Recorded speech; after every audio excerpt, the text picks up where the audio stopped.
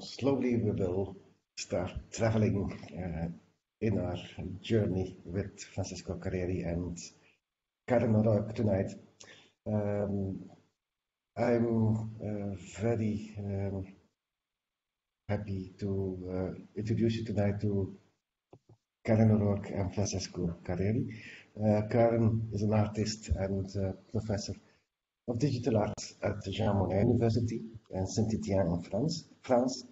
She's author of Walking and Mapping, Artists as Cartographers, an iconic book for and about walking artists. Francesco Careri is an architect and co-founder of Stalker, Osservatore Nomade. He's a professor at the Department of Architecture in Roma III and author of another iconic walking arts book, Walkscapes, Walking as an Aesthetic Practice. So tonight we walk with two giants. Before we listen to them, I would like to welcome as well Enrico Tomassini, one of the initiators of the traveling artist project Some Call Us Balkans, co-producer of this Walk Listen Cafe.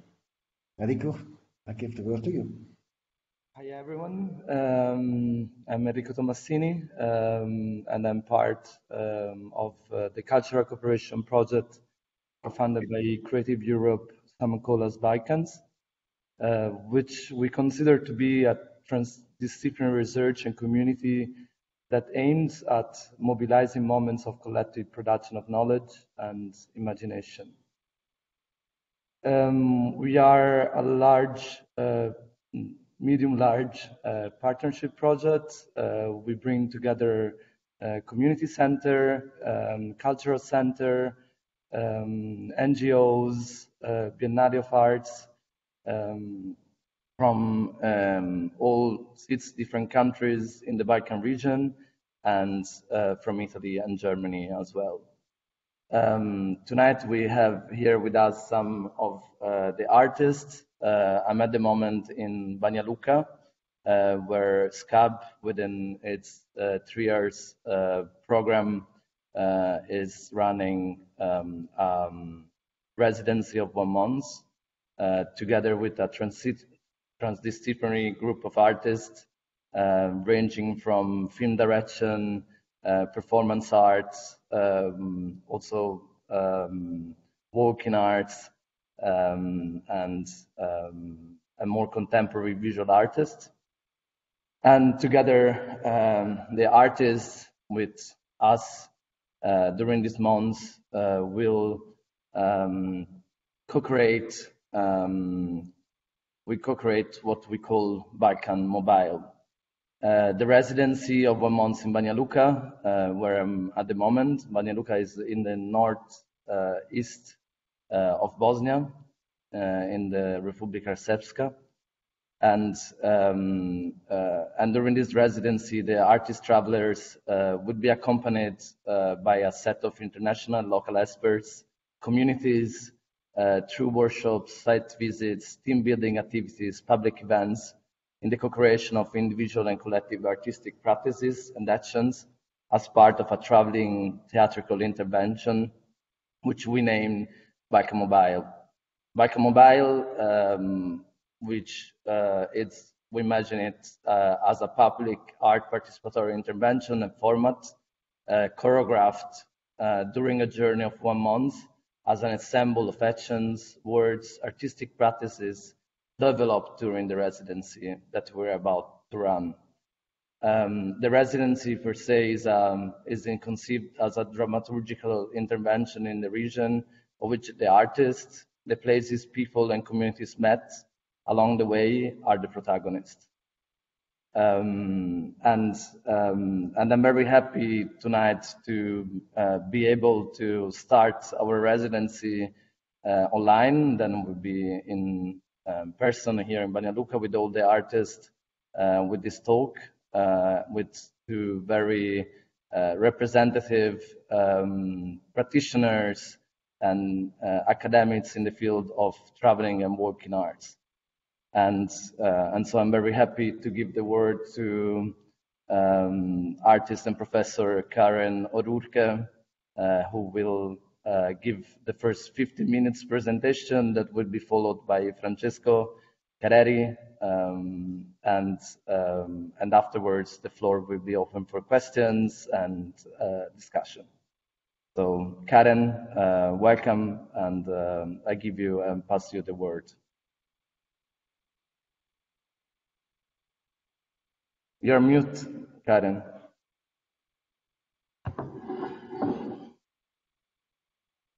Okay, thank you very much.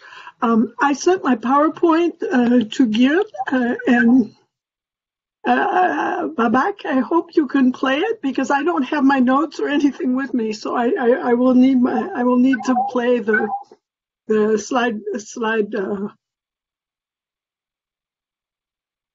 Please, Geert. Excuse me. Did you understand? Yes, Yeah. I was muted. I will share your PowerPoint. Start the PowerPoint.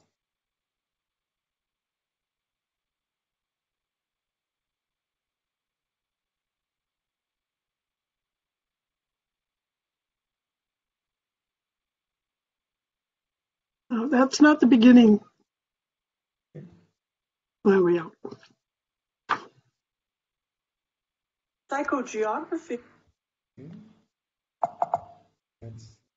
That's the first slide I have.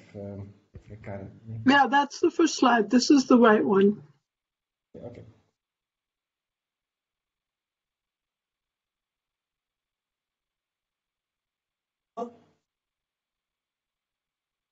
Oh dear.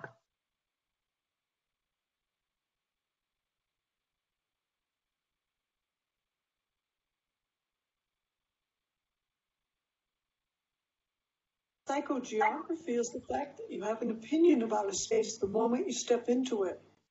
This has as much to do with the space as with our hardwired instincts to determine if it is safe, says Wilfried Houellebecq. Graphy comes from the Greek graphine, to write, a decidedly polysemic word. If geographers carve, draw, or write the earth, what about psychogeographers? The Latin prefix psyche, breath, adds a zest of soul to the mix, linking earth, mind, and foot.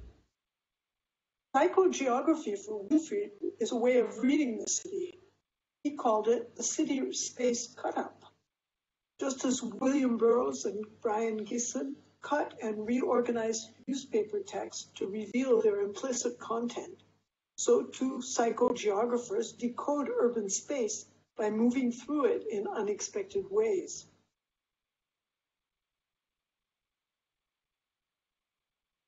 While the various practices gathered under the umbrella of psychogeography go way back, the term itself was first used by the members of the Lettriste Internationale in the early 1950s. They described it as a science of relations and ambiances they were developing to give play in the society of others its true meaning, a society founded upon play. This vague term was a good fit for their various activities. Later, Guy Debord developed an erudite explanations in articles like Theory of the Drift and Introduction to a Critique of Urban Geography. Since geography deals with the impact of natural forces, wrote, on the economic structures of a society, and thus on the corresponding conception that such a society can have of the world, then psychogeography should examine the specific effects of the geographical environment on the emotions and behavior of individuals. To accomplish this ambitious investigation, he and his friends practiced the drift. The adventure began during a transportation strike in the summer of 1953 on the platform at the Gare de Lyon in Paris, where the group was trying its hand at agitprop. Failing to rally any of the stranded passengers, Debord and his friends left the station and began flagging down cars. Hitchhiking nonstop through Paris, their goal, he said, was to add to the confusion. Later, this technique of rapid passage through varied ambiances was accomplished on foot or by taxi, depending on whether they wanted to study a terrain or to emotionally disorient themselves. Walking allowed them to focus on the environment at hand. They prided themselves on spotting the sudden change of ambience in a street within the space of a few meters. And this is a map of the ambiences, which Debord calls the plaques tournantes.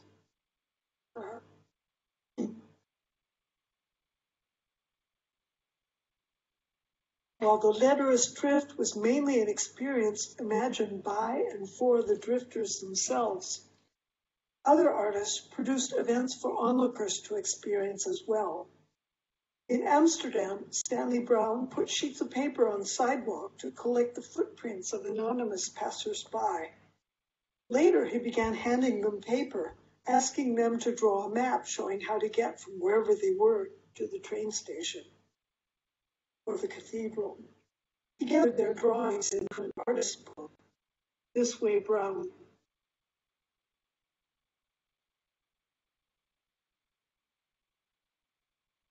In 1962, after observing street vendors illegally hawking genuine cheap Swiss watches, sous le manteau, under the table, literally under the coat, Robert Filliou decided to peddle artworks under the hat. He called it the Legitimate Gallery. He sent out an invitation to the opening in the form of an itinerary through Paris, during which the gallery, its owner, and the exhibiting artist, who happened to be Betty Patterson, ambled through Paris, talking with anyone who showed up at the various stops along the way, from the Porte Saint-Denis at 4 a.m. to La Coupole at 9:30 p.m.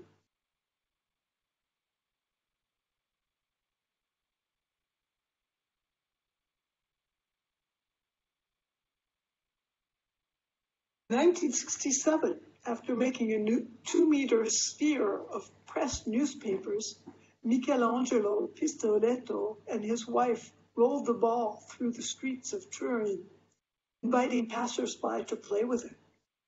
This walking sculpture was a way of engaging with audiences outside the museums and galleries. The newspaper ball was one of Pistoletto's minus objects, in which he tested the notion of anti-evolution. He said anti-evolution was like walking forward on a moving sidewalk that is going backward.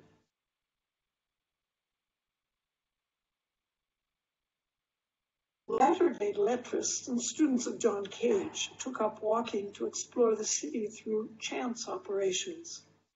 One way of courting chance is to set up a situation in which one's course of action depends on decisions made by total strangers. Every day for 23 days in October 1969, Vito Acconci randomly chose a passerby and followed that person until he or she entered a private place that the artist could not legally enter without being invited. The pursuit could last a few minutes if the person got into a car, or a few hours if his prey carried on walking in public space. He related his actions in typewritten text, which he mailed to art world luminaries.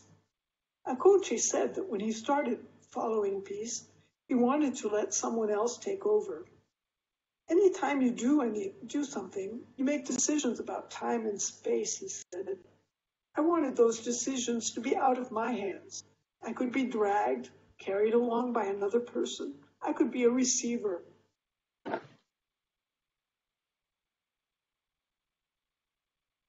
Other artists combined humor and activism. For the collective event 9 Evenings in 1966, Ovin Falstrom arranged for performers to carry signs through New York streets showing portraits of Chinese leader Mao Zedong and U.S. television comedian Bob Hope.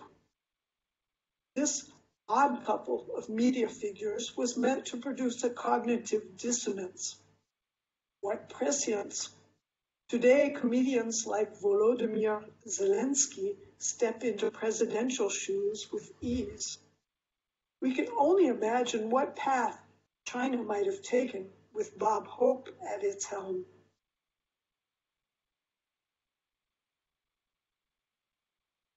When Fred Forrest was invited to participate in the 1973 Sao Paulo Biennial, he defied Brazil's military censors by creating symbolic spaces for free expression. The high point of the operation was a street demonstration in which he and a group of marchers moved through the city centers carrying blank signs. The marchers weren't dissidents. Real protesters could have been arrested and tortured. But professional sandwich board men hired for the job, they couldn't be held responsible for the content of their signs.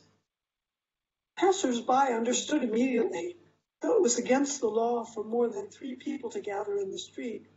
After 15 minutes, recounts Forrest, 100 had joined the procession, and by the end there were nearly 2,000 marchers milling around. The demonstration held up traffic for 2 hours, leading to the artist's arrest and to the event being abundantly reported in the media.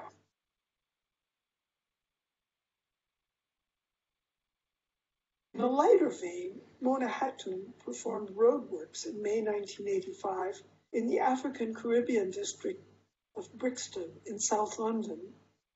The site of violent riots in the 1980s, Brixton suffered from unemployment, inadequate housing, and a high crime rate. Yet for the population, more police presence was less than reassuring. The Bobbies had a reputation for brutality, using their stop and search powers to target minorities.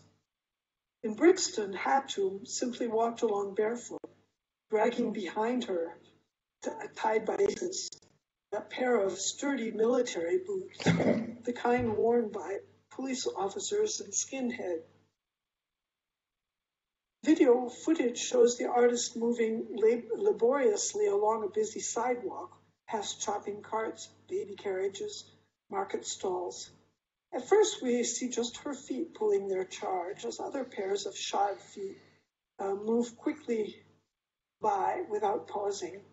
One oncoming pedestrian moves in and deftly turns one of the boots on its side.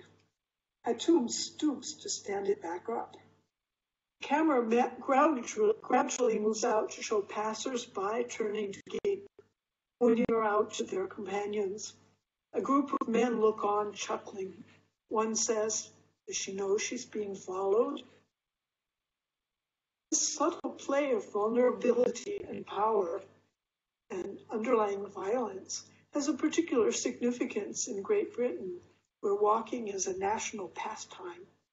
Britain's most popular outdoor recreation brings into play embedded class antagonisms that pit aristocratic fox hunters against plebeian foot travelers. Suspicion of pedestrians actually harks back to 16th century Britain, where they were suspected of poaching. As common lands were being enclosed in the 17th century, the presence of pedestrians on public footpaths was seen as a threat to private property. Today, those pedestrians may be undocumented migrants or adepts of Nordic walking.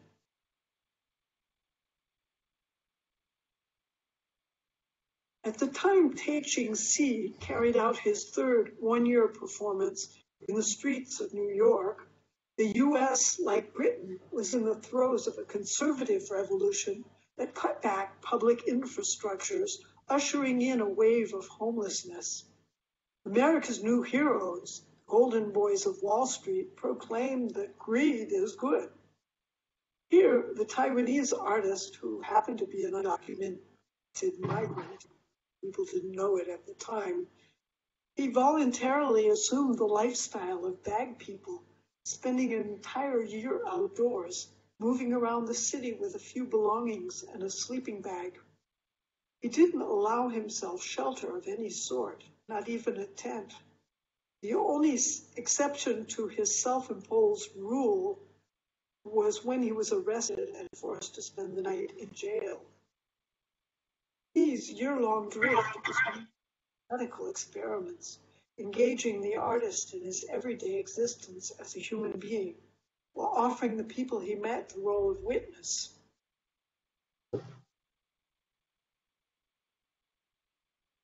What is psychogeography's legacy today? In its diverse forms, it embodies the desire to renew language, social life, and oneself in the process. Walking for writer Ian Sinclair is a means of discovering hidden histories, bringing to light forgotten traces of past lives, uncanny correspondences that are disappearing under the wrecking ball in an increasingly gentrified city. In 2022, the New York that Akonchian Sea roamed through is no more, replaced by a bright, Disney-fied version of itself. And in London, even Brixton has undergone what startuppers call regeneration. Psychogeography has gone from being the academic bon mot it was for Hauyadek at the turn of the century to yet another support for high-concept capitalism. One of the writers who contributed to its revival in the 1990s, Sinclair, seems to have thrown in the towel. In his recent book, The Last London, he recounts how he set out one day to map secret places, riverside shacks, containers, empty packing cases, where urban explorer collectives have established their hides, only to discover that the crude charts it took him so long to draw with pen and paper already existed online in a more sophisticated form on YouTube and a dozen apps, streamed with ads for Santander bikes, MyRun Techno Gym, the intelligent home treadmill, and Walk London Mayfair velvet-studded loafers. But before we slump back down in our chairs and throw off our trainers in disgust, keep in mind that this has been Sinclair's angle from the start. There will always be untold stories that are just waiting to be found, and no better method for happening on them than walking. Thank you.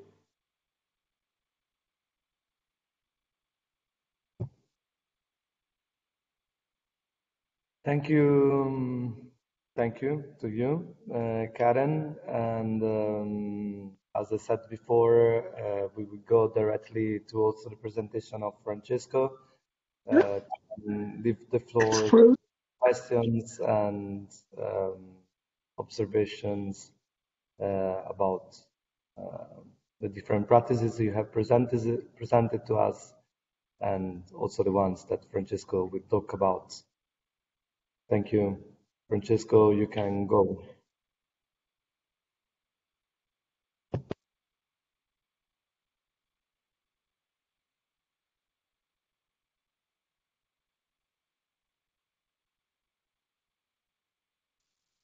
Francesco, you're muted. Okay, I start again. I just say thank you to Enrico and Gert to invite me, and also to Karin for her presentation, because I discovered some project that I didn't know. So thank you, really. I was also saying that you asked me to talk about the first step, so the early beginning of my practice. And okay, so I just want to do 2 steps, maybe 3 if we have the time after. The first is the walk around Rome that you see here, that I did with Stalker in 95, in October 95, but that we prepare with some illegal gardens, appropriation squat of the river banks that we did in the early 90s, starting from the university occupation of La Pantera. That was the first movement where we met all together. So this is the map called Planisfero Roma, that shows our path of 5 days, the white line, of course. And then there is a sort of planisfero, a sort of image of the world, that it is the map of Rome, where we decided to paint in blue the sea of this archipelago, and in yellow the islands, the continents. So this is a true map, and this is a true walk. And we decided to, in a critic against our teacher at that time at the university, we decided to move the point of view out of the urban and to put it in the this transitant interstitial space between the islands, and to try to describe the city from this moving point of view. This was really a nomadic point of view. So the trip was of 4 days and 3 nights, and and this is one of the image that I love, because it's clear the contraposition between the waves of the sea, of the oceans, and the reality, the hard reality in stone and building of the city.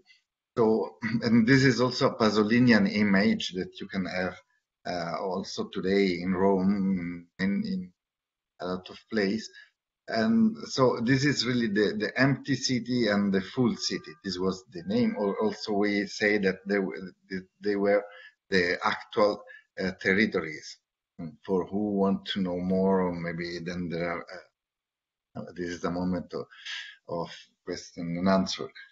And this is also another image taken from this first trip. That is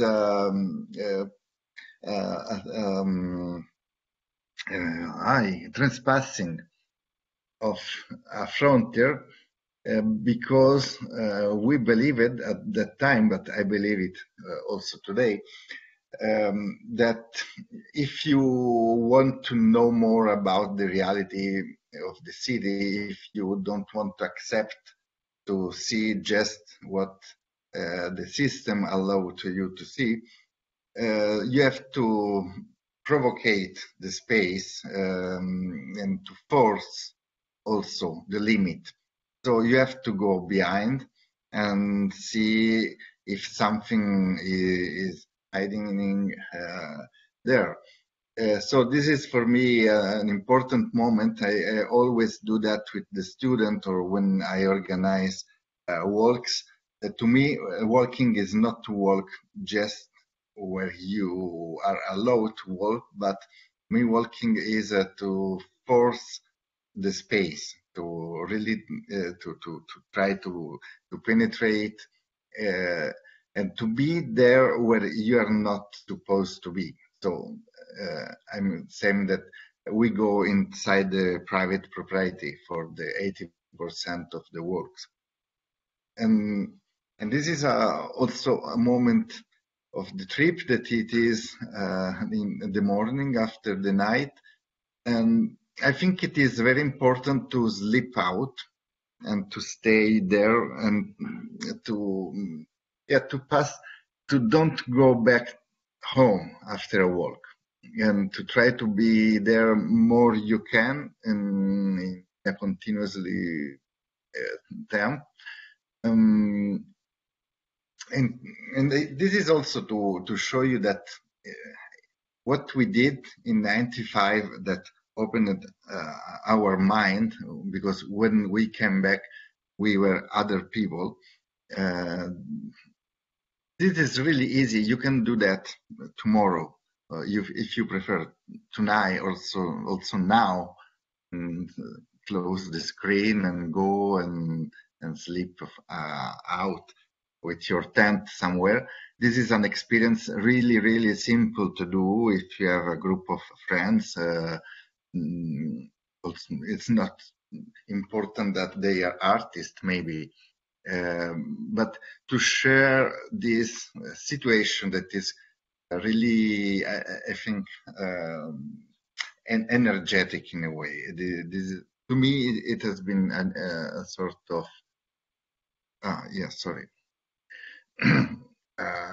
when I came back, Rome, my city, was not the same. I mean, what was not visible at the beginning then became so visible, so present to you that it is impossible to produce urban amnesty like the actual city does. So this is another moment of my research.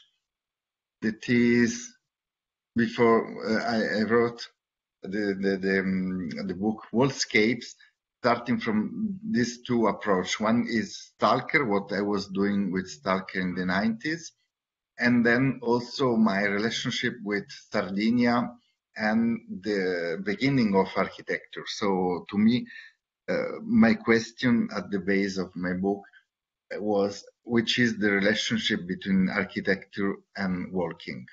And this is the moment in '96 where I was in Sardinia, going looking for menhir, this standing stone. Sardinia is full of megalithics, and this was a sort of passage. There is a line of menhir in the valley, and then you follow the valley, and you have a door with two menhirs, then a fifth menhirs in the top. This is the system of. So you have the line, then a door, one menhir in the middle, and two other menhir for the other door. So when I was doing this sketch, this is the image that I saw, that there were Enrico, aiutami, un pastore, shepherd, yes, with the sheep, and he was passing inside the two menhirs, inside the door, to disappear after in the other valley. And this was the moment I understood that it's not true that nomadism is not related to architecture and the nomads are not interested to architecture, but that the architecture, the nomad, they are the creators of the first architecture of the object, the menhir. It is not only an architecture, it's also a sculpture, because in the menhir there is the column and there is also the sculpture. So my question was, since how many times this image is in this place, in the sense who put the stones? Probably some people that millions, thousands of years ago, they just followed the animals, and the animals, to don't dissipate energy, they passed in this place because it's stupid to go to the hill. This is the best place to conserve energy. And so this is probably a place where the animals are the architect, the first architect, and then the humans following the animals. But the birth of architecture for me is not related to the urban, to the town, but it is related to the landscape, to the open space, to the nomadic space. Enrico, I don't know. I have just, this is to finish, if you want. Those are the picture that are related to walking that are inside my book, Walkscapes. And this is the first walk, the first trace of a walk that is almost 4,000 years ago. and the walkabout and the relationship between the ka, this symbol of the rising hand, and the object of the menhir. Okay, this is a map that show what I'm doing now with my students. Now I'm a teacher of architecture in the University of Roma Tre, and I have a pedestrian course. So for 3 months, we just walk around Rome. The first walk with Stalker that I show was like here around the center of the archipelago. And what I'm trying to explore with the students is more around this raccordo anulare that has orbital Rome in a way, to Ian Sinclair book. So I use walking now to understand what's going on in the different parts, in the different geographies of Rome, always in place that I don't know and that I go to understand and to explore with my students. Yeah, this is a group of students under the Raccordo Anulare, the highways, and we produce many maps. This is the map of the informal settlement that we found in the riverbeds. This was in 2007, and then this is another course and walks that we did in 2009 around the Grande Raccordo Anulare again. And this is the map of the resistant city. So they are the squat. Well, when I say squat, I mean building, entire building that are squatted by family of migrants, of people that don't want to stay in Rome forever, but just pass. And this is the what I'm doing nowadays. I'm working with that. I think I've stopped here, and then if there are questions, I'm here.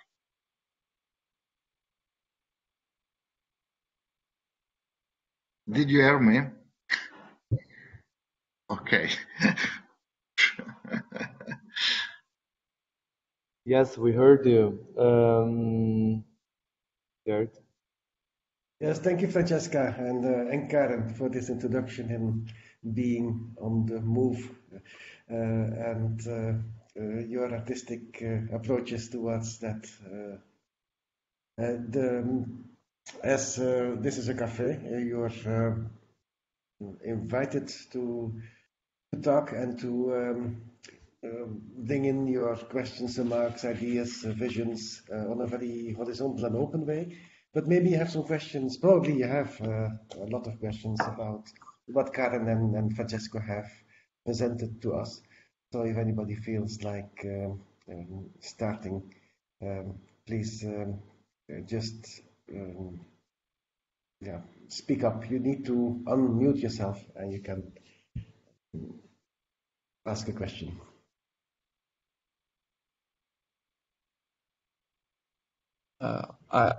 Maybe I can start. Hello, so thank you very much. I had a question maybe for both of you. I'm about the publics. Like, how do you share all this? How do you, maybe Karen, you presented different works of people. So to what extent these people found ways to share this experience with the publics, with everyone?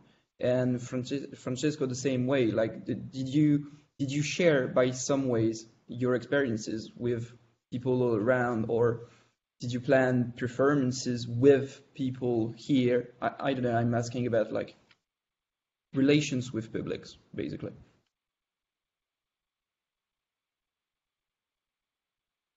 Karen, it's you first or me?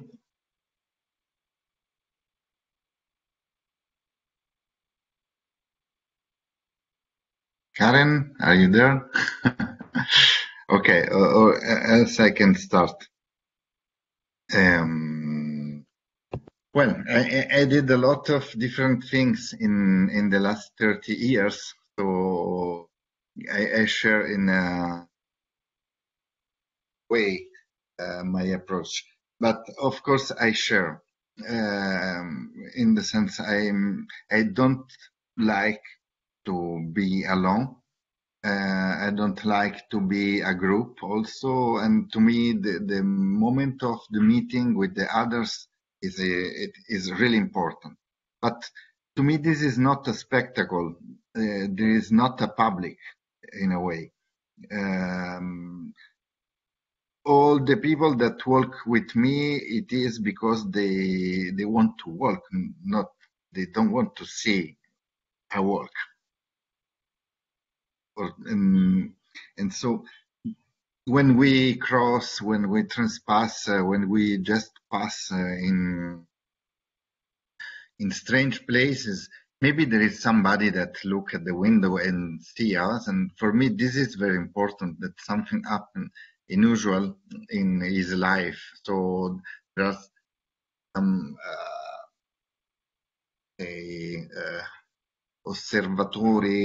observers by chance. I don't know what to say. Not unexpected observer. This is my best public. And then what I try also now to do the more and more is to be in contact, to have a contact with the people we met, and to start a conversation, to try to be hosted by them. To also there, I think it's important to penetrate in a way the space also inside the houses and ask for a coffee, stay there, so to be more in touch with the people. And this is also it's not something spectacular, isn't it? It is something really usual, human. I mean, and then my way to share, I do many workshops, or I do walk for all the people that ask me to do a walk. There are activists, photographers, or artists. It doesn't mind, but I do a lot of different walk, and always I share the experience. I think what we produce as Stalker is more experience than object of art.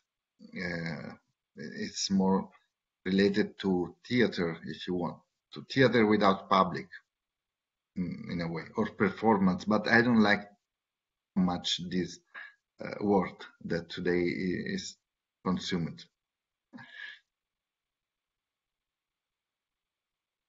I don't know if Karen is there. Karen is here. I see that her network is not so good. Karen, can you unmute yourself? And do you want to add something to what Francesco said?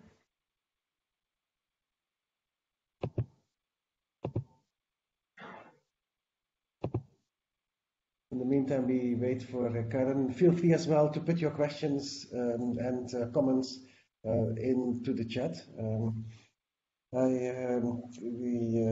If you prefer not to speak up, just write your question or comment, and we'll go through them as well. Hi, I have a question. If that's okay. Of course, Mary. Please go on. I was wondering if yourself and the people who accompany you, students or non-students, how they do they record the walks in any way in terms of drawing or recording sound, or making notes of the sensory experience? I'm very interested in the kind of sensory experience of the environment and architecture, and so that's kind of fascinating. And for me at the moment, sound is my kind of sound, and drawing is the things I concentrate on if I'm exploring.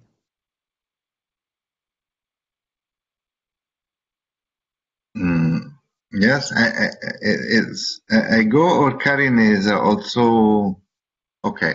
I go. Okay, thank you. Yes. Well, during the walk, many people do different things. I'm less interested by the product of the walk, in the sense.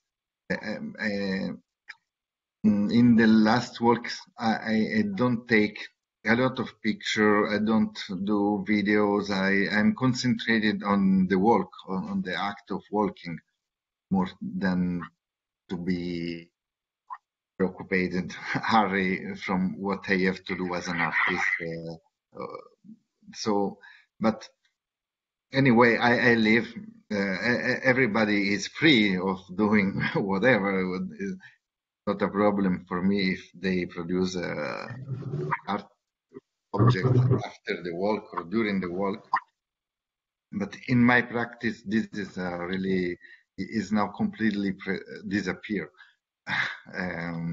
Not always, but about sound, I did a lot of work with choreographer more than sound artist. I mean, that are interested on walking with blind eyes, for example.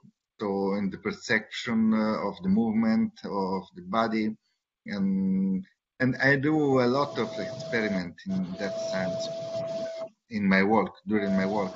Sometimes I ask to close the eyes and just listen or touch, but I think, yes, that sound, the tonal space, I don't know how to call it. It is really important to perceive and to understand the urban environment, of course, but this is and then you can also sometimes also some people that record sounds, then they do a sort of collage or I don't know how to mix and etc. And I really like it. This is a way to don't produce object, and so to do a sort of immaterial architecture to me. And this is important also, that the people understand that there are many immaterial ways to produce art. Yes, I mean, it's kind of more for drawing, walking and drawing means that for me, I take a moment or several moments to really stop and look in detail.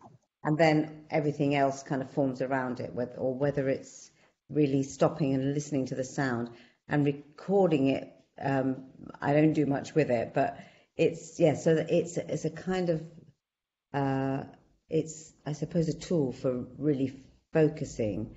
And then at some point, you know, I think maybe I'll bring them together if it's kind of creates another perspective of the actual place rather than a facsimile. Yeah. Thank you, Mary. I have a question Karen. for Clara Gari. Francesco. I wanted to know if how important is for you the time, the length of the project, the length of the walk, because in my experience, walks that last more than 2 or 3 days change completely the rhythm and completely the mind, and also the relationship between the members that are sharing that work. And I wanted to know if you experience something similar, because in the works we organize. I agree, Clara. with you. This is what I was trying to say with the first experience of Stalker, the trip of 4 days. The fact that you don't go back to take a shower, to have a night in your bed. At the end, this changes completely your experience. And of course, also the relationship of the group, this build the group. And of course, I always, about time in general, when I start now the work that I organize, I ask to don't have meeting after, so to feel free and to be open that maybe this night we will not go back home. So to be open and not to have 1 hour for walk or 2 hours or 5.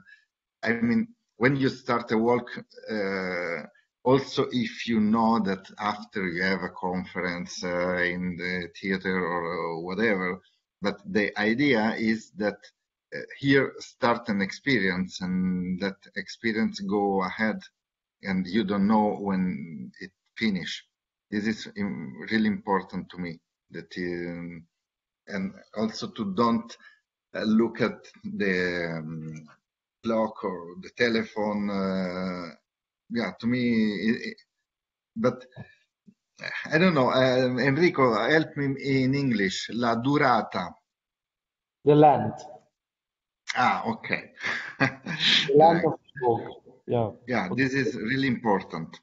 I think you can't walk for 1 hour. This is sometimes people organize. No, they say, okay, so from 3 to 5 we do a drive with Francesco Careri, and then we have. And I say, no, this is impossible. I can't say that we go in a drive for 2 hours. Yeah. But This is my experience also. I understand. I also had a question for Francesco, if somebody else doesn't want to. Okay. Please go, madam. Great. Hi, Francesco. Thanks so much for sharing what you've been doing. And I had some questions like regarding methodology, because we are now building like how we're going to develop these walks.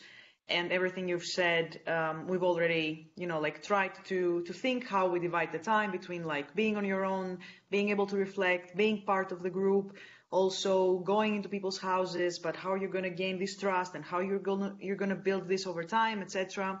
But what I want to ask you is like, have you already based like your research questions and you have created the parameters before going out? So for example, you were saying, I have these squats that I have noted them down already, and I will move in a radius of like, I don't know, 2 kilometers from the city center of Rome, let's say, for example, and that's going to be my limitation, because you have a project that develops as it goes, like you move and every day you discover new things. So there's a lot of ways you can get to.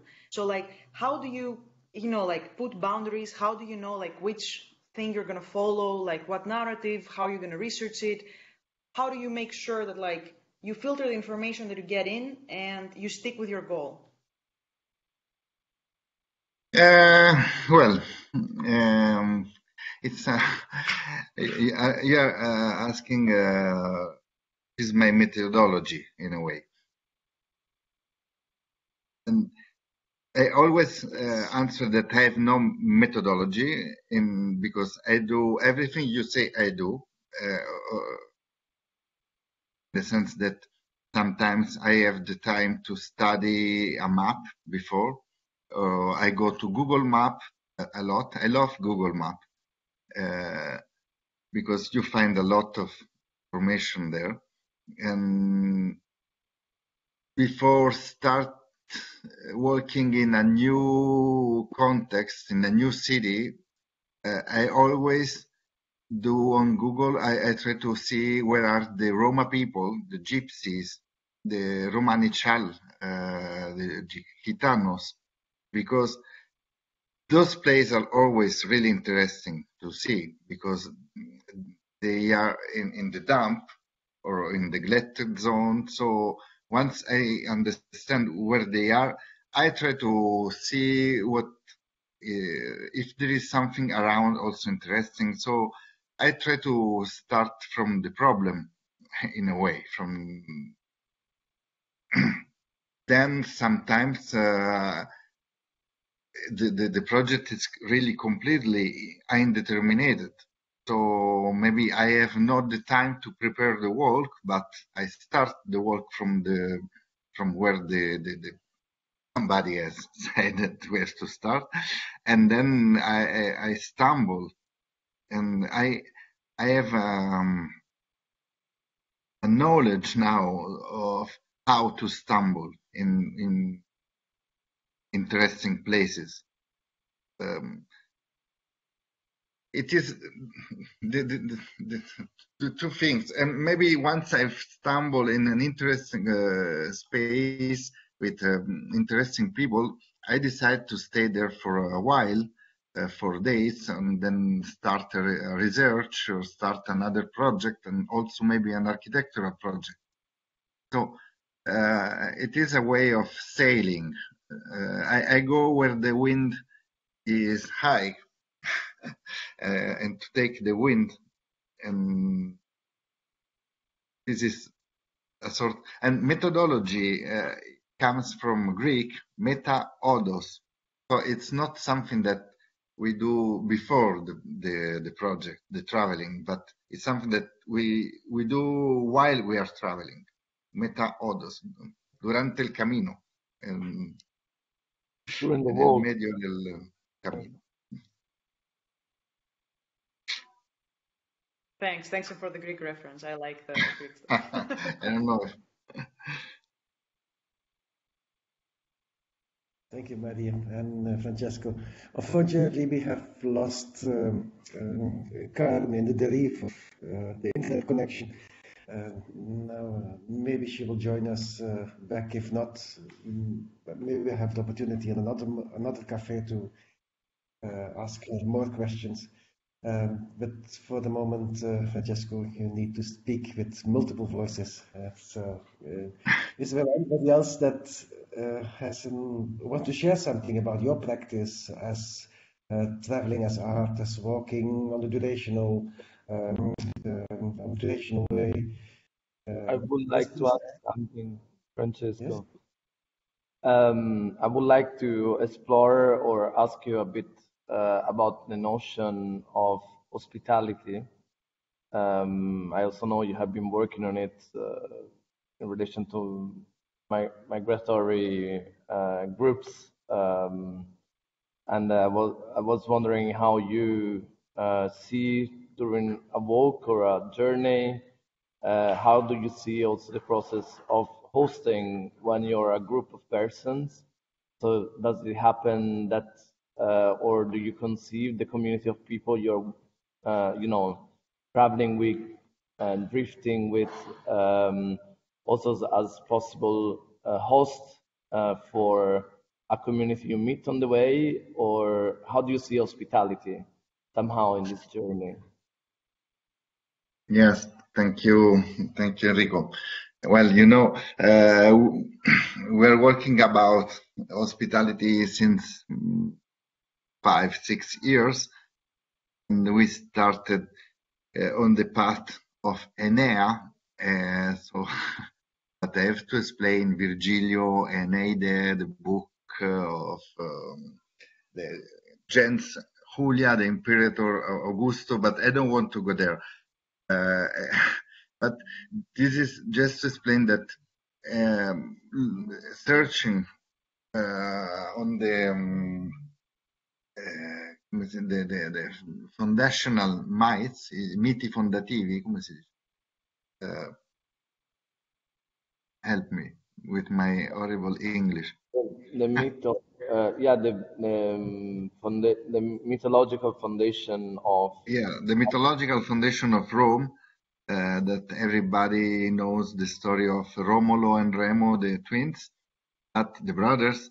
But in fact, this is the first moment when Enea met Enea, that is refugees escaped from Troia in the burning Troia of Lycia.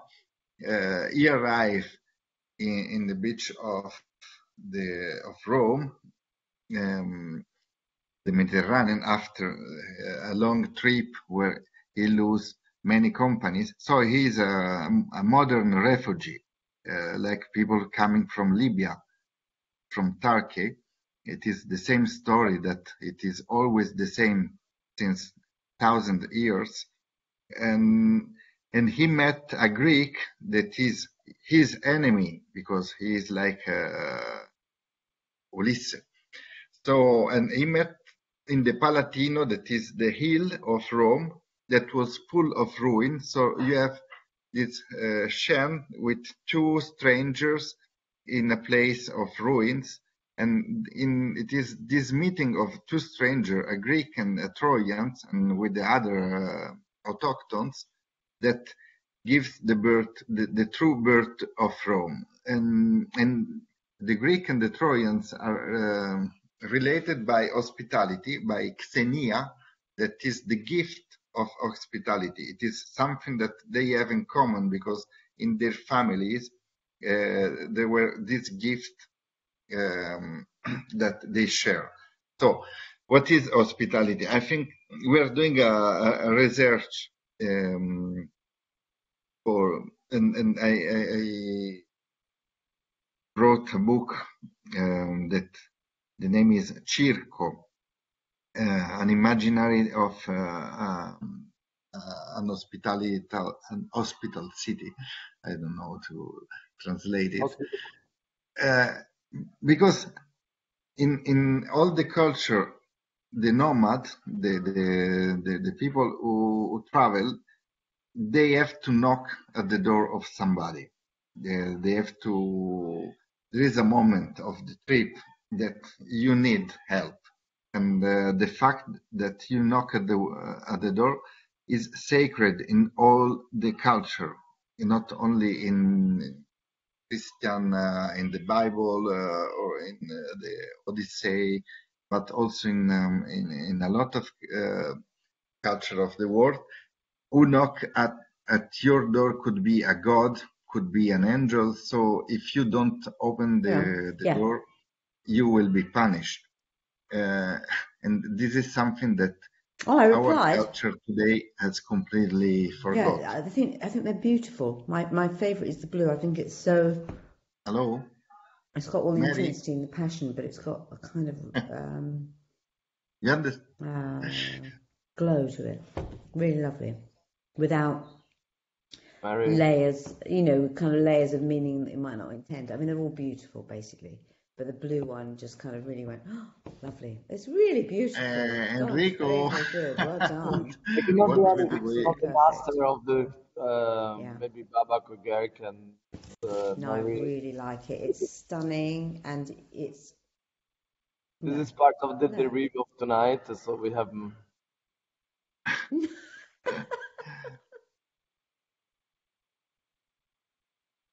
Okay. Okay, I don't know. This was hospitality. It was somebody looking at the door, literally. I see that Karen has joined us again. And the realization. And Karen, are you there? Yes. Did you have the chance? Can you hear me? Yes. Yes. It's a very difficult connection. I'm very sorry. Anyway, we can hear you loud and clearly, Karen. Is there anything you would like to add to what is said? Is there anybody who would like to ask a direct question to Karen? Well, it was very interesting, the hospitality effect. It's hard to say. I would go back to, because I missed a lot of the discussion in between time. So it was the question of the public, and I think there were projects that I was talking about that were made mainly for the experience, for the people who carried out the experience, and some of them were in the realm of the art world, where they were trying to involve other people later with documentation, etc. I'm thinking of Vito Iconci, for example, who was carefully documenting everything he did. And what we know now is the documentation for many of these walks. Fred Forrest also was. I was comparing his work to some of these anonymous events, and he was saying, but it's not.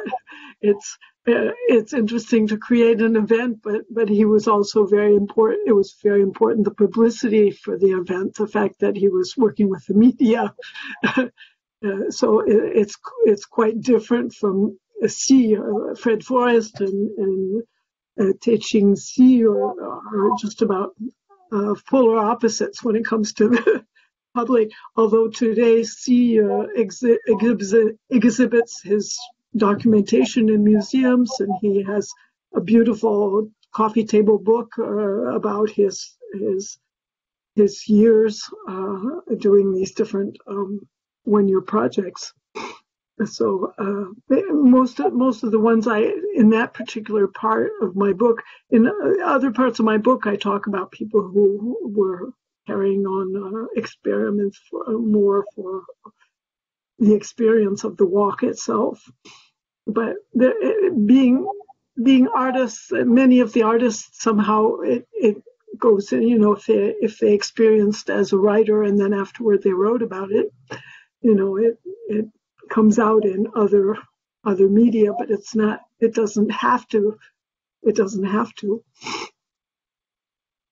But the public now, I guess I'm part of the public because I'm showing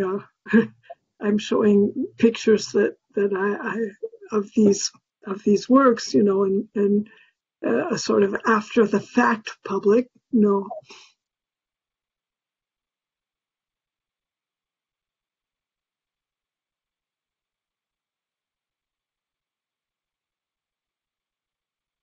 But thank you, Karen.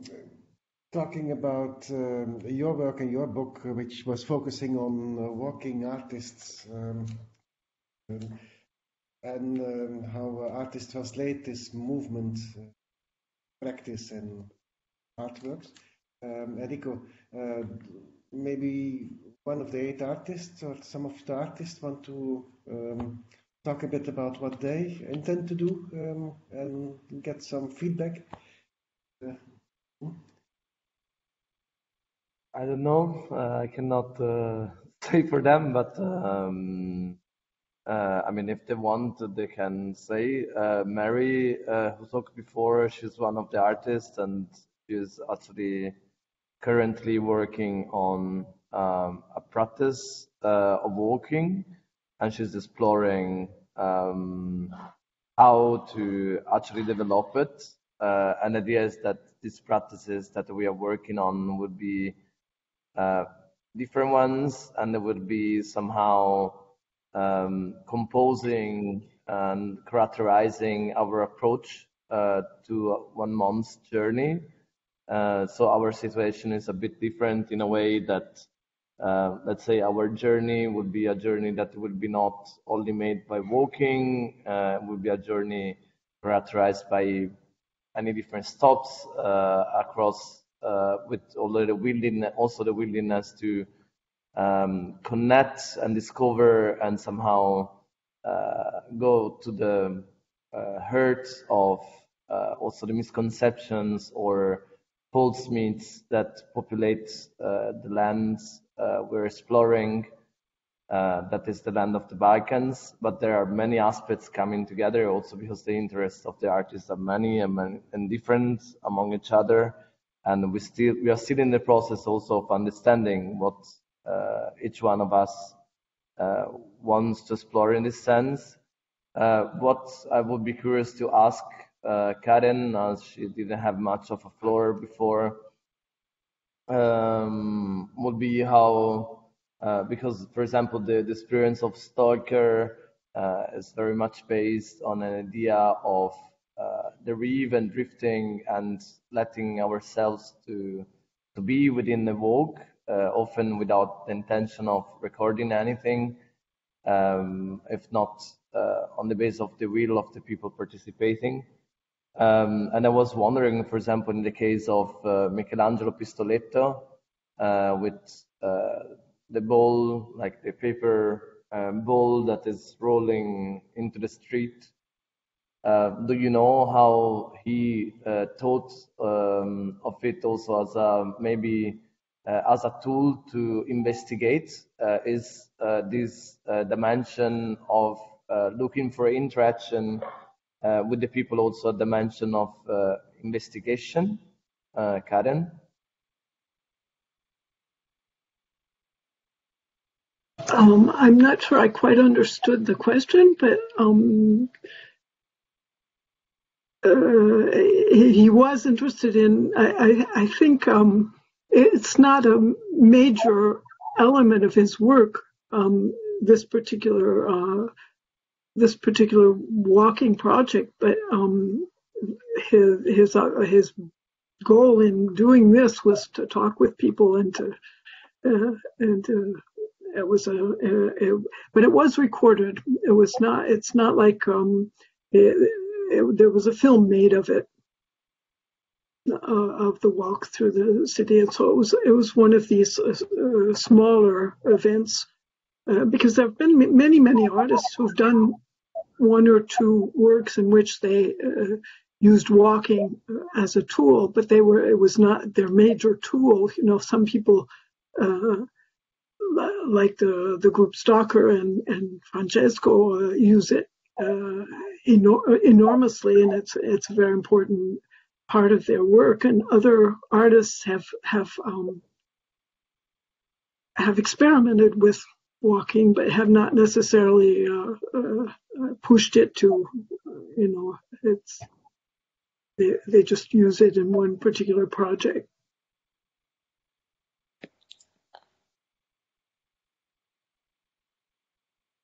Hello, I don't know if you hear me. Yes, and just to say something, Enrico.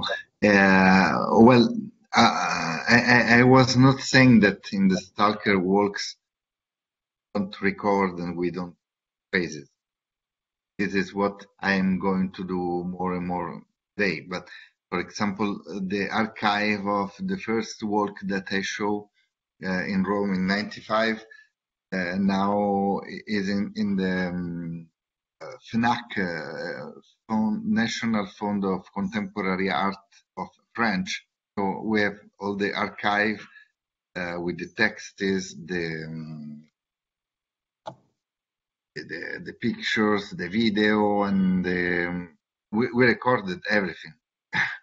There is a big archive about that. Then what I was saying, that it is nowadays I'm not so interested to do that, but this is another. Yeah, but I just thank you. Also, Lako wanted to say something. She's one of our artists, but I would just say a comment on what you said. Just because I know, I know both of your books.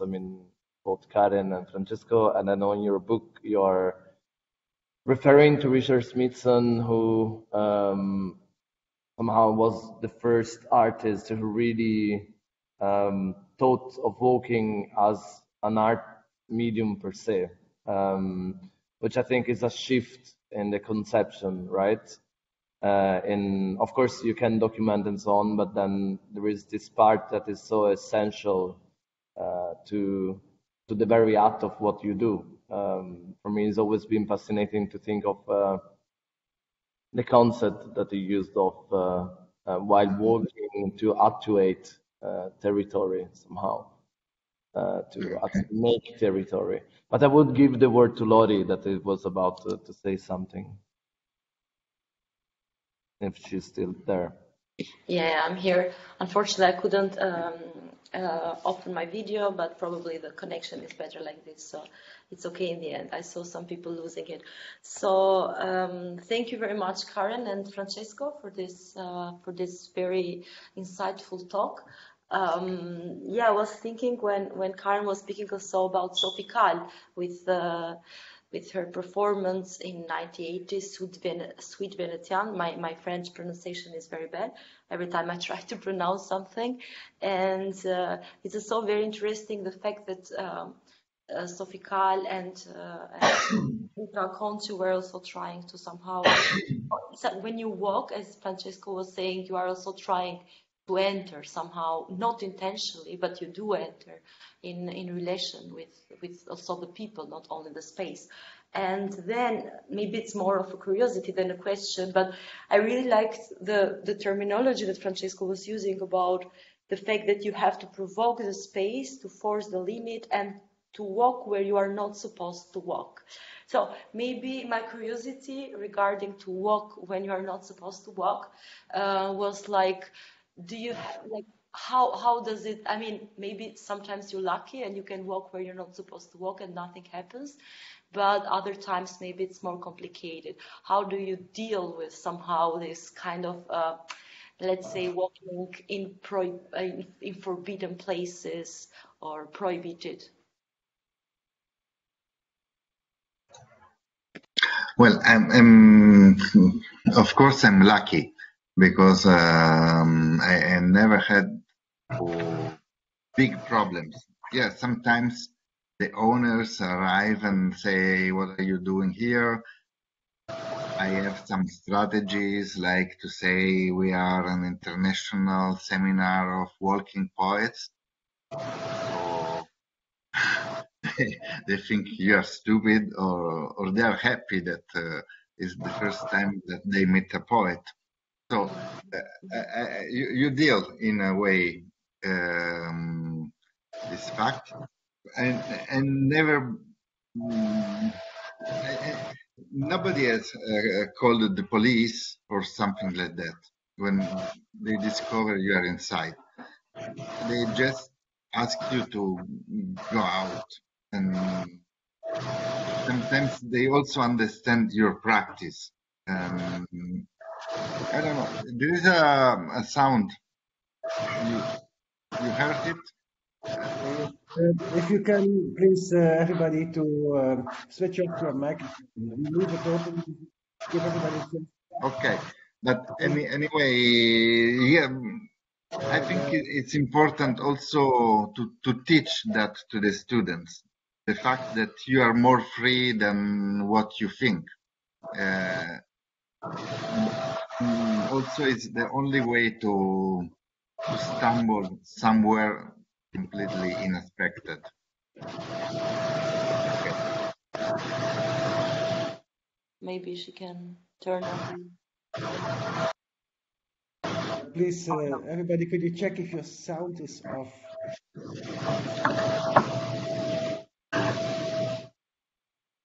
Yeah, there were many artists who've taken rather arbitrary rules, made their rules instead of the rules as C was doing, and found himself arrested at one point. But it's if they're walking a straight line, for example, and find themselves. I was part of a project where we were going into people's backyards and it turned out to be more interesting than anything else for us. We were, I guess, lucky too, but it engaged other people in an unusual way. Yeah, I think you really need some courage somehow. And yeah, it was helpful to also think that you can use some strategies to convince people that what you're doing is important. And then for sure, I mean, to be lucky, like always in life, you have to be lucky somehow. Yes, we are also white. Yes. Many things that give you a sort of passport to be there, because I now I'm looking at yes, if you have in the messages in the chat that if you are a girl is more complicated, of course, but I'm talking about something that you do as a group. So normally our mixed group. Of course, I don't go to trespass alone. I never did it. Or else I do, but it is because I really need it. But of course it is not the same. Okay, thank you very much.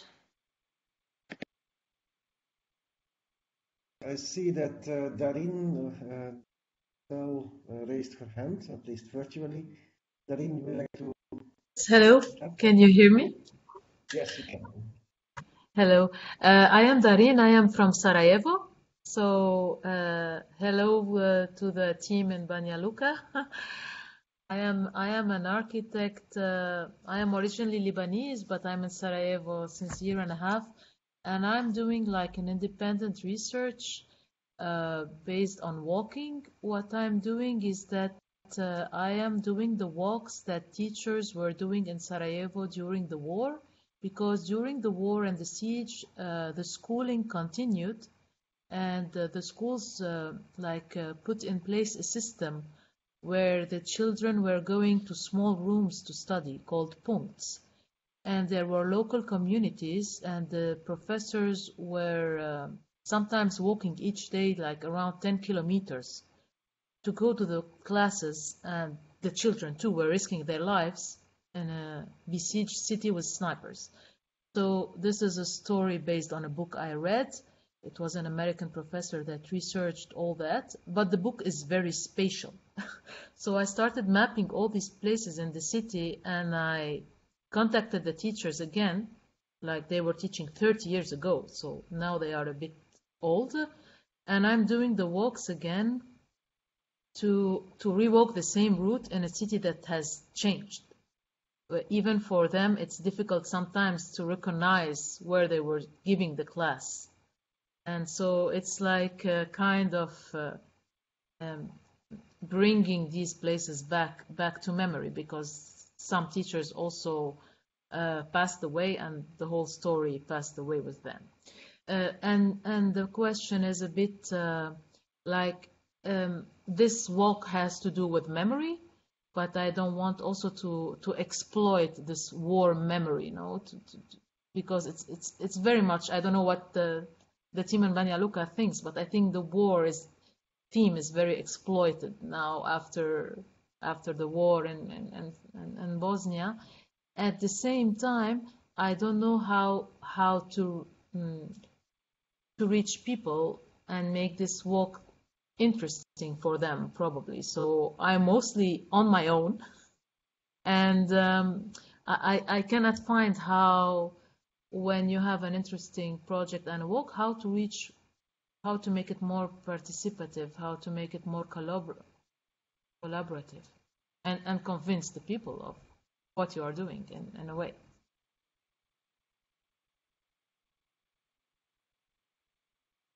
Well, Darin, thank you very much. And if you are passing by Banja Luka, you're welcome to visit us. Thank you. Yes, it's a pleasure discovering you also.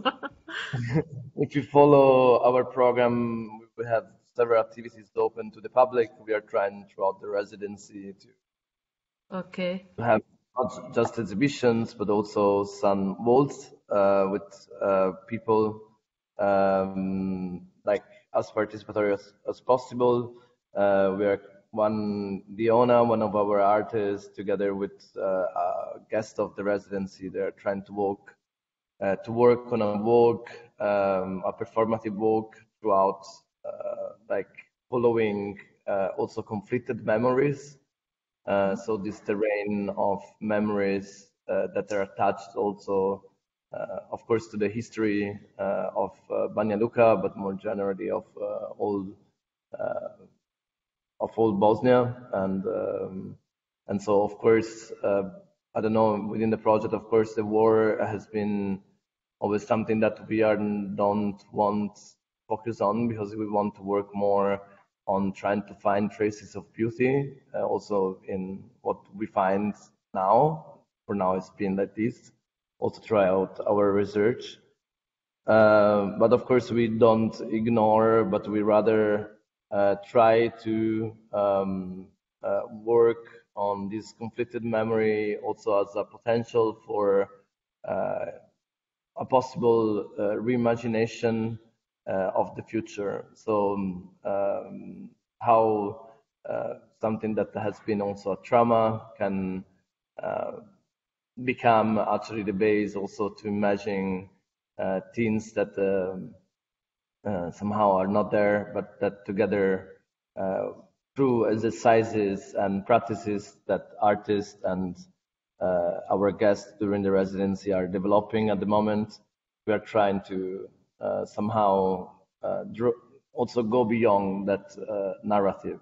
But even though, of course, and it's very important also to, of course, take into account the history and the memory, but we are somehow for interacting with the present, knowing the past, but also trying to imagine through our arts also in the trying to be participatory as a space also for imagining a future.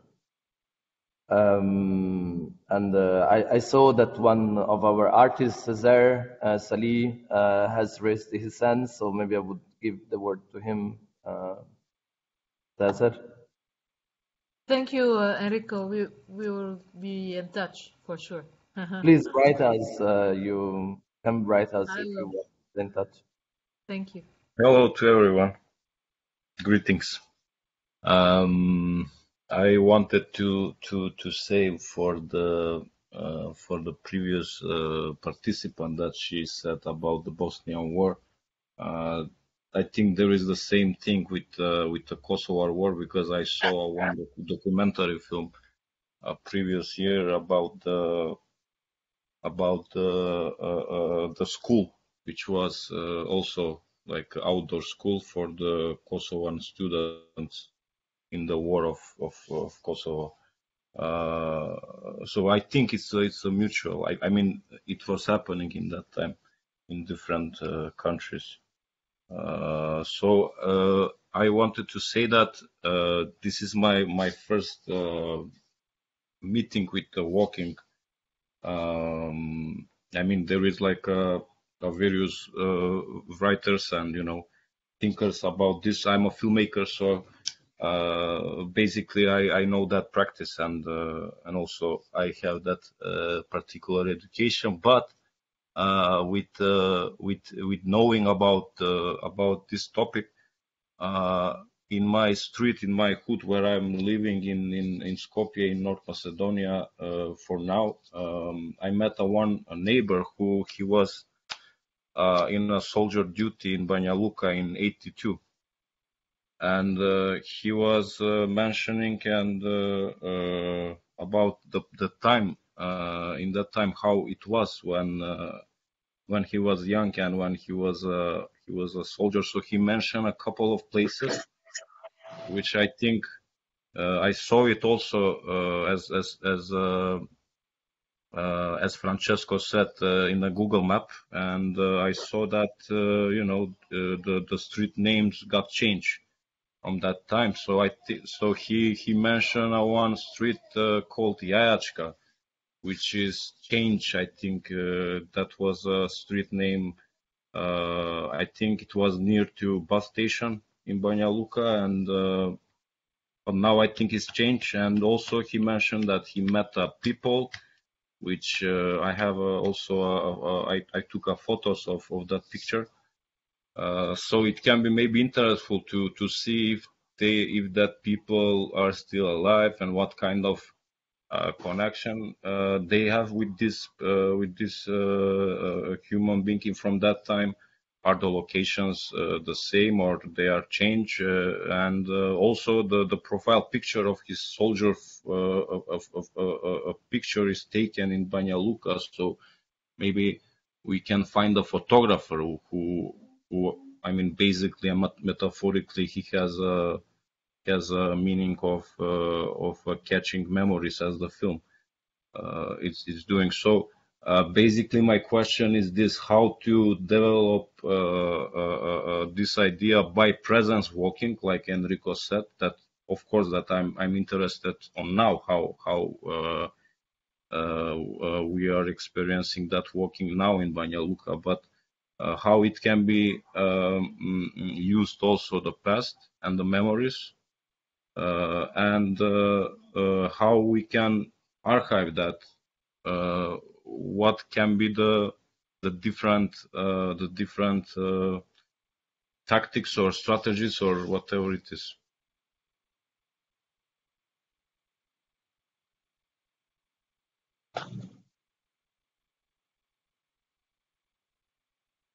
To who you are asking this question? To Francesco, or to Karen, or to both? No, I'm asking to everyone. Okay.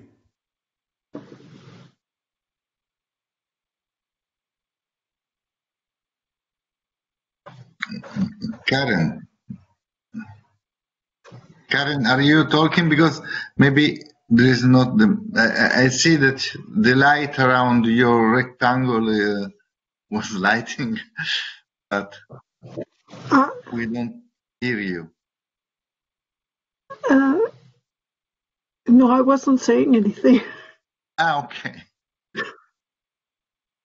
No, because it's a hard question about memories, how to collect memories, how to archive memories, how to re-walk memories with people.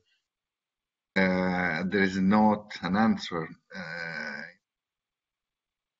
There are many ways. I did a lot of projects in that sense. I think what is important is to try to share the experience, the memories and the experience in a participatory project moment in a relational way. Is not so important to bring there in this work artists, curators. It is more important to arrive to bring there the sons of the scholars that went to the school, or the families, or in Kosovo or in Sarajevo. I mean, how to start a public project about that in a lot of ways, with your friends first, and then I don't know in English, please Enrico, passaparola, you translate. Word like mouth to mouth speech. Yeah. Yes, exactly. I think those things are so interesting that I think it is too important to archive the memory of that. So you can do a audio walk or just record audio of these storytellings, and it doesn't matter. It is important that you do that in Sarajevo and Kosovo. I know.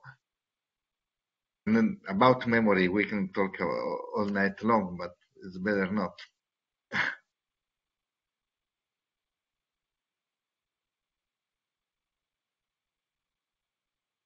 Yes, thank you, Francesco. It's a good idea of recording, especially because when it's explained by the person, it's very difficult to write this again in the same moment and the same words used and this spontaneity of the moment. So yeah, I haven't thought about recording when we were walking and the professor or the student was speaking, but yeah, this is a good way. Thank you. Yeah, and you can also map and put the sounds in the schools. And I don't know. You can use a lot of tools to do that, but the important is you do that. Yes. Then you will archive in a way. Okay. Thank you. For me, it comes to my mind also another aspect, because now also within the project, like we also like consulting some local archives. We still, like, there are many different topics we might find then interesting to us.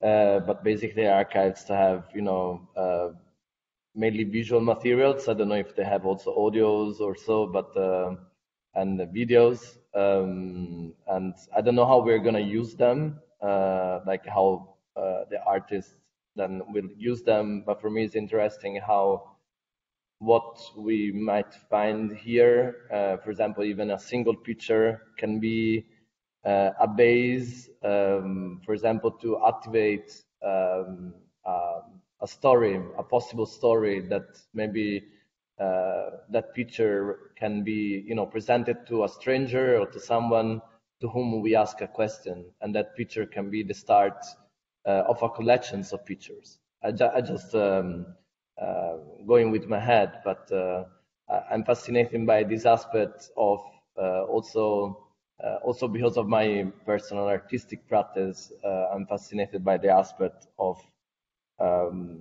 having some sort of also material tool to initiate a conversation, and then delve into like discovering things I would not know, and I would not be able even to imagine. And for me, it's always very important. Also, I often like to think of a question or something like a key aspect I'm interested in on that page that can be maybe that I see a bit as a dramaturgical tool to start initiate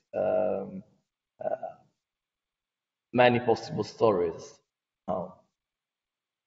Yeah, I had this in mind. I wanted to share, and yeah. Can I ask one question to everyone who wants to answer it? How it's written, the walking dramaturgy? Because I know in film how does it, but in the walking.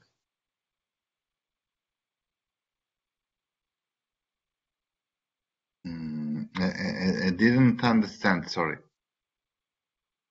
I'm saying the dramaturgy of the story on when we are doing the walking practice, how it is written as a story. I mean, is the basically as the classical dramaturgy, the techniques, how it's written, or it's just it's spontaneous how the walking is going on? No, which walking are you talking about? Because there are many possibilities. No, not just one. I mean, you can go with a map, with a text, or with, yes, chiamano cuffie, earphone, or and somebody is talking to you, and I don't know. There are so many different ways. Maybe you are not writing; you are just recording the story, and it's not possible to answer to you, Caesar. Okay. You have to do it.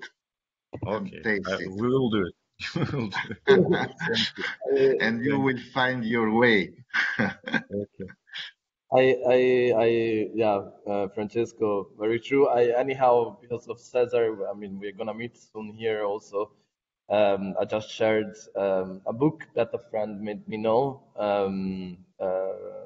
Actually, this friend is here. And it's called The Practice of Dramaturgy. Okay.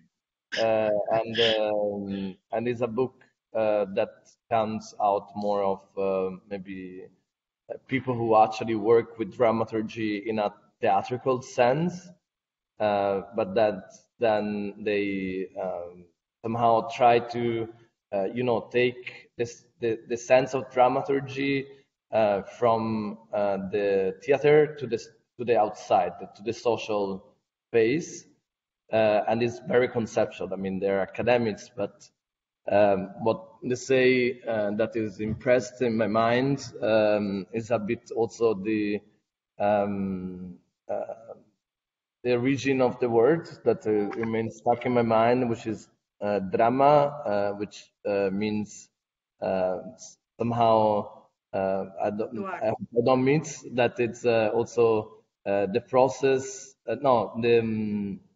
The process of working, and then urgi, that means the action. So they starting from the meaning of dramaturgy, they try to think how the process of the action that you do is the initiator of a potential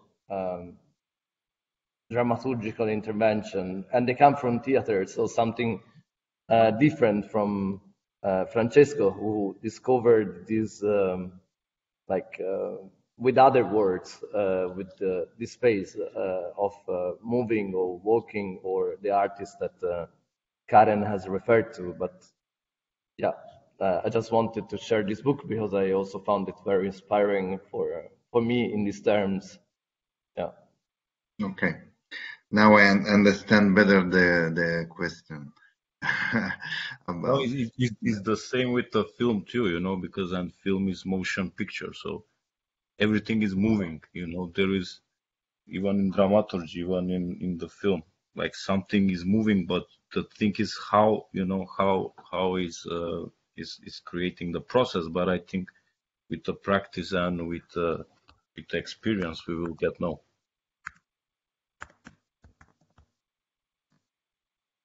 Yeah. Now, unfortunately, I will have the unfortunate task to send you walking, literally. We are going into 2 hours of cafe, and I think we earned the honors to have mind walked for more than an hour.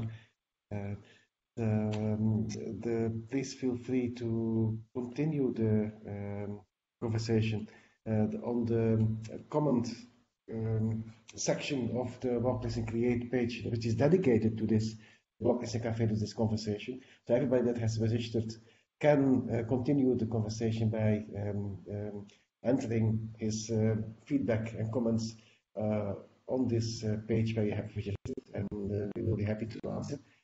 As well, we hope that you will come back. The next Walk, Listen, Cafe will be in 2 weeks, where we continue this conversation about walking and creative approaches, as we do every 2 weeks. The Walk, Listen, Create is the home of walking artists, so our hospitality, our doors are always open for you. So feel free to drop in whenever you feel to, and to browse, to visit our website, and to become part of it by uploading your work and your events and your profile. For now, I would like to thank in the first place Karen and Francesco for initiating this fire and keeping it going on, and to Enrico and SCUB to making this go happen, and to all of you that have been here for the marvelous and inspiring questions and remarks, which will continue buzzing in our heads and minds for some time. Thank you. Enrico, you want to have a last word? Yeah, I just really want to thank you too, Walk, Listen, Create,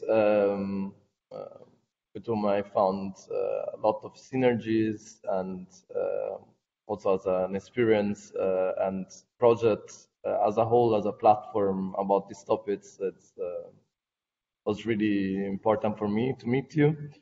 And also, I'm very happy that today we were able to do this together, and I hope there will be other occasions that with SCUB or the artists of SCUB, or that this meeting can be an initiator of some other stories. And I want also to thank a lot Francesco Careri, that I'm very honored to have had the possibility to host together with Walkscapes and Create Garrett and Babak tonight. It was very nice and a very good warming up of our minds for the residency now. So thank you.